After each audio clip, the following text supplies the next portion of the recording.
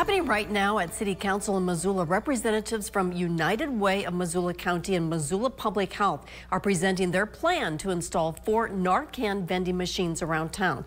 The goal is to combat opioid overdoses. The machines will be placed at the Johnson Street Shelter, Missoula Food Bank, Mountain Line Transfer Station downtown, and the Hope Rescue Mission Drop-In Center.